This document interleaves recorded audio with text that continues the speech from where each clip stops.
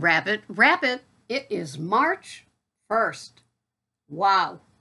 How do you like that? And it's a Friday. So we have Friday with a friend. No, wait.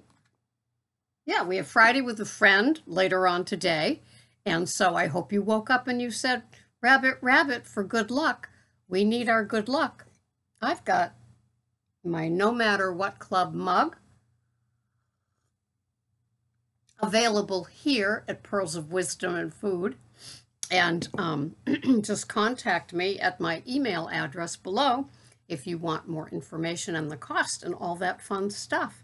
So this is a perfect March 1st. This is perfect for you to pull it all together and make a plan. Maybe it's a 30-day, 60-day, 90-day, so you can get to the warmer months and shed anything that might have been like added during the winter months, you know, those holidays that just feature everything carbolicious for the carboholics. And so we don't want to have that. We want to be back in our game. And I know that I started back with my exercise after a full year off, and I'm delighted to be doing it.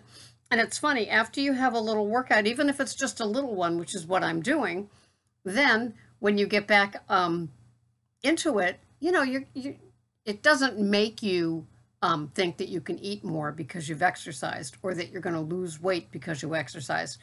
But it does say to yourself, you know, like I've taken care of myself by doing this little, like what I do, Leslie, or the bands or the weights. And so it's like, well, no, I don't want to screw things up with unhealthy foods added into this, right? So March 1st, perfect. Commit to yourself that you're going to do a little something physical each day. Not to lose weight, but just to get back to feeling healthy, getting that, just all those benefits. You know, I got my agility back almost immediately. I'm finding stairs easier. They were difficult from the baker's cyst and they continue to be, but by exercising, I must be doing something because I find myself going up the stairs the way that I, almost the way that I used to, but we'll get there. So it is Rabbit Rabbit Friday, March 1st, and it's the perfect time for that. It's a perfect time for you to look at your food plan.